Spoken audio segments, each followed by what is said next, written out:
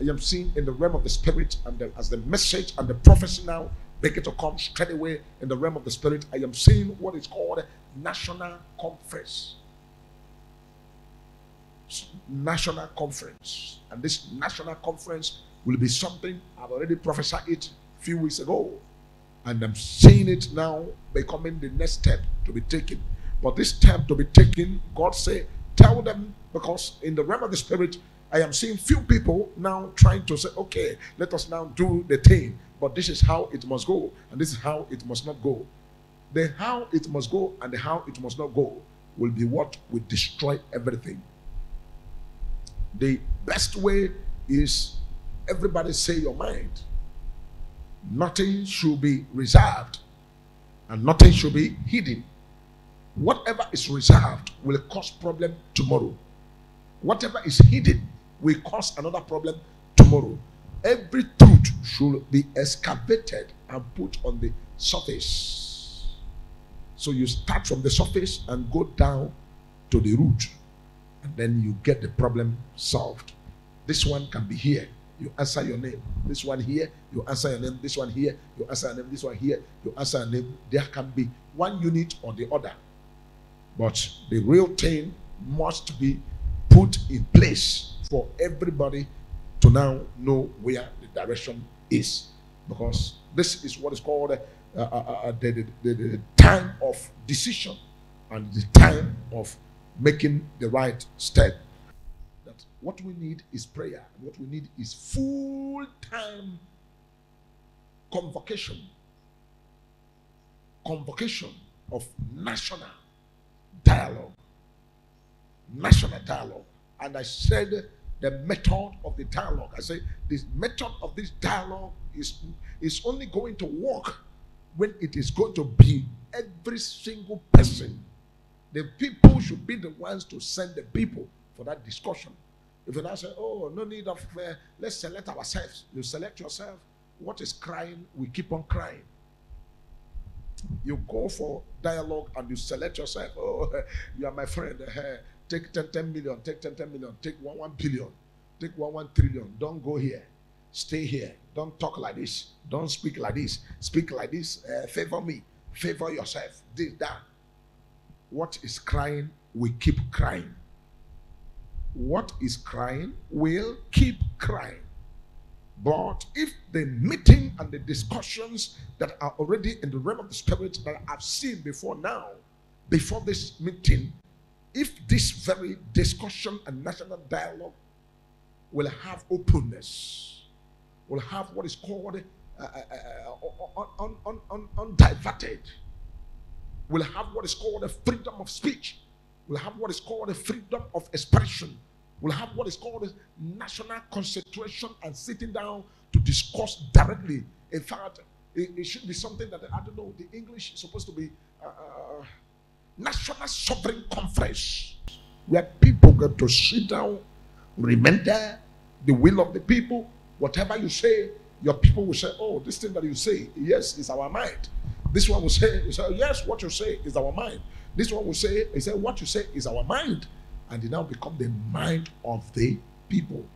This is not the mind of particular individuals, selected few people that are going to speak for only themselves and for themselves and themselves alone.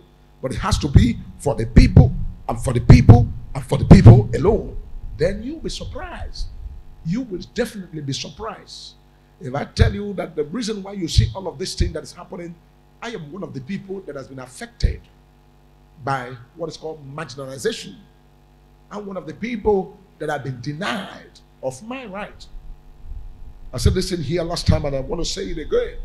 I was among the people that in primary school, I won several scholarships.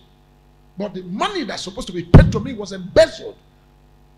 It was embezzled. I was called as among the people that won scholarship, primary level. I won scholarship. But the scholarship I won was not given to me. They only called me, oh, you won scholarship, oh, an award. They shouted after everything, after the meeting. That is all. My scholarship was embezzled. And I struggled to go to school, the level I can.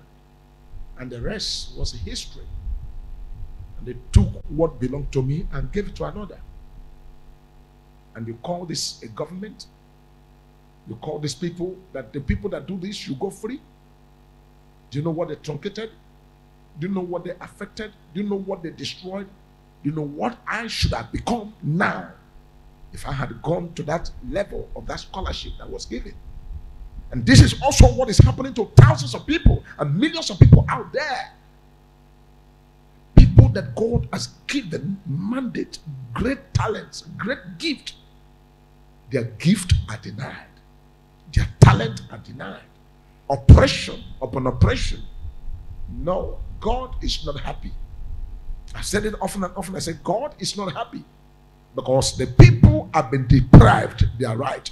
When you deprive the people their right, you give the people the opportunity to cry and to shout. And when they cry and they shout, heaven will not keep quiet.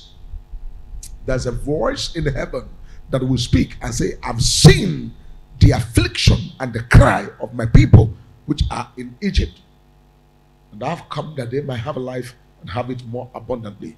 Let me use this medium to say that wherever you're watching me, God will definitely bless you, and God will definitely favor you, and God will definitely open the door, and God will let his glory come down and touch every soul. So we need to quickly do the right thing, because I want to tell you that nobody anywhere that is finding it a bed of rosary. I want to say that nobody is what? Finding it a bed of rosary. Nobody is sleeping and his two eyes closed. Even the rich also cry. The rich also cry. So if the rich also cry, then why do we now want to use this and truncate everybody? Do we want to all put ourselves in a tunnel and bomb the tunnel and destroy the tunnel and all die inside the tunnel? No. If this tunnel cannot go, we now create other tunnels and everybody can enter the ones they can be free. The world we are in has gone past what we are seeing today. The world we are in has gone past what is happening today, because what is happening today is not how God wanted. There is a way God wanted, and the way God wanted is what we all should be looking at, and not be looking at something that God is not interested. We should not be going negatively and following other ways, why God has made the right way that we all should follow. So we all must know that in this life we are, heaven is always interested on what happens on the affairs of men. I've come to see that it is a time that a lot of people are now doing what is called a family concern, or family interest, or self-interest, or how do I put it? So if I know I am going to be after my family and my family alone, I don't think I need to go to public office. If you know you are for your family and your family alone, don't come for public office. Go for family office and stay in your family office and face your family. If you know you are going to be tribal, don't come for mixed tribal office. Stay for your tribal office and focus on your tribal and face your tribal, so that at the end of it all, everybody will know what belongs to him or her. And then you focus on what belongs to you and what belongs to you alone, and go on that. But if you come for what belongs to everybody and you want to run it to your selfish or personal issue or personal thing, you make mistake. You step on toes. And when you step on toes, things begin to go off. Even if the people cannot cry or people cannot shout, you'll be surprised that unknown things will begin to manipulate your life. You see, unknown things will begin to manipulate your life. You see, we are at the crossroad. At the crossroad. When I say we are at the crossroad, we are in a time that the destiny of everybody in this nation is going to be defined by God. This is not about people. This is not about the people in power. It's about God allowing the storm and allowing the waves to blow so that the destiny of people can be defined, and we can now be able to see the light of the day. Because I want to let you know that there is a light in this part of the world, but the light has been hijacked because there are forces from the pit of hell that never want the destiny of the people to manifest. Because all over the world, the people from this part of the world are people that are highly gifted by God to champion great things all over the world, to champion things that the people all over the world should be able to expect something greater than what has been seen anywhere in the world. Remember, I said last time, I said that the people that is going to take over power from the United States of America is also going to be United States of B. And I made it clear. I said this is what is going to happen when the time comes. But all of these things is all winding down and preparing for the coming of the Son of Man. I said it here. I say I see where there's going to be a confab, a national conference and national dialogue. And I said, as it's coming up, the thing to be done there is to discuss the right thing as it affects the people, to put the meat on the table as it affects the people and discourse about the meat. You see, in other words, to say that everything that is going to be happening, God has already seen them and how they are going to happen.